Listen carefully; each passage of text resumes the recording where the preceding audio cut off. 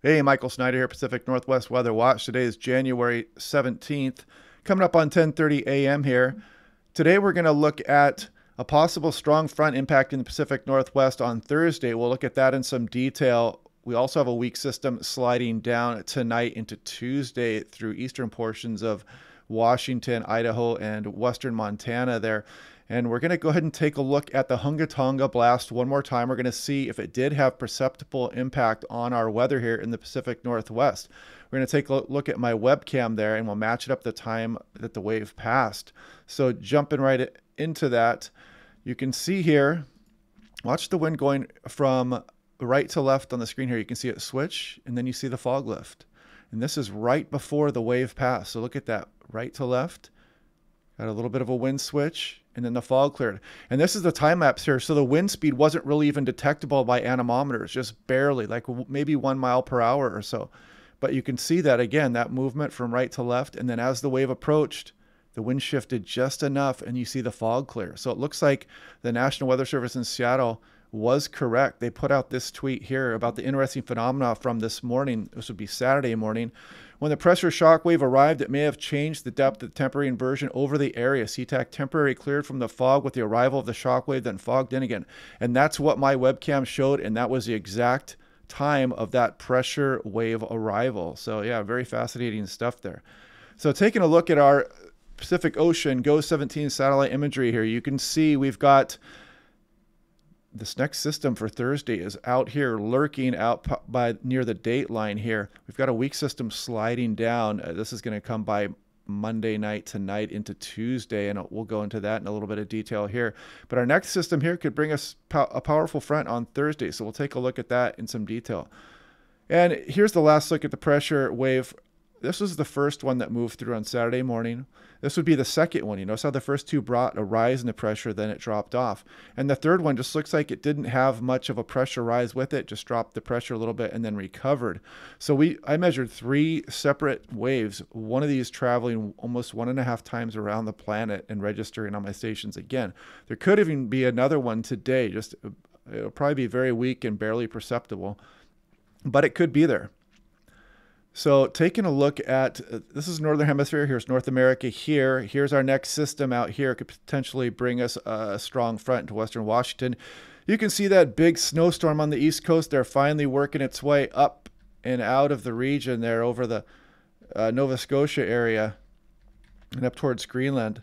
And then you can see our front here approaching Thursday. So you can trace it all the way back here. You can see it west of Hawaii, moves over and then brings us a good shot of rain on Thursday. So it passes through, and there could be a convergence zone behind that, so that could be interesting too. There's always a chance for a lightning strike or some fun activity, maybe a lower snow level in the convergence zone there up into the mountains. So here's the dynamic tropopause here, and you can see the cold air well out here over the Pacific Ocean here, and as it moves in, you'll see that boom, kind of run right over the Pacific Northwest there. So that could be a marking of our moderate to strong front. I hesitate to call it strong, but it is something, and at least it'll clear out the area here, the stagnant air, mix it around a bit before we go back into some ridging after that. You can see that ridge developing after the front passes through here. So here's a closer up look at that. You can see that cold air moving across the Pacific Ocean there, and then that impacts us right there. This would be Thursday morning. So looking into that a little bit more here. Here's the GFS version of it. Here you can see it show this lobe of colder air loft as it moves across the region there. So here is the European. So it shows that powerful front moving through on Thursday morning. Then you notice it has a convergence zone signature behind that. And how do we know that's a convergence zone signature? If we look here, you can see we got the southwesterly winds here as this moves across the powerful front. Then you see kind of a wind shift behind it, more westerly. And then you can kind of see the winds wrapping around here, kind of a lull there over Seattle, and the westerly winds coming down the strait and through the Chehalis Gap and meeting over the convergence zone area there just north of Seattle, probably on Thursday afternoon. NAM showing the same thing here. You can see winds wrapping around and meeting on the east side of the Olympic Mountains there over the Puget Sound. So looking at the region here, you can see we have dense fog advisories still. We've got a winter storm actually high wind warning there for portions of Montana east slopes. And you can see winter weather advisory for portions of Montana. That's going to be that system sliding down tonight into Tuesday. And it might mix up our air a little bit here in some of the areas of Washington, Oregon, but not too much. The Thursday system should do that a little bit better. Then we're going to go back into another stagnant air period after that. So here's Missoula. Snow returns Tuesday and Wednesday. This is for portions of the Idaho Panhandle and very western Montana there. Wintry mix possible for the valleys. You can see you got a high wind warning out for isolated gusts up to 75 miles per hour. So intense little system moving through there. Winter weather advisory for Great Falls area out there in western Montana. Spokane, they're talking about Tuesday, Thursday, mountain, snow, and valley mix, minor impact in the passes. So heads up if you're traveling eastbound out of western Washington or western Oregon into Idaho or Montana. And then we go back into kind of the stagnant flow there, winds light with poor ventilation, as you can see that highlight there. And we saw freezing fog advisories for the basin out there in the lower valleys there in eastern Washington and eastern Oregon. So heads up for that. Portland, check out the valley. Air stagnation advisory. It's no fun, I know. So yeah, fog's still hanging around. It's mixing up a little bit up here in Seattle. They don't have the dense fog advisory, and maybe you'll see the sun a little bit up here in the Puget Sound, but we'll have to see how that goes today.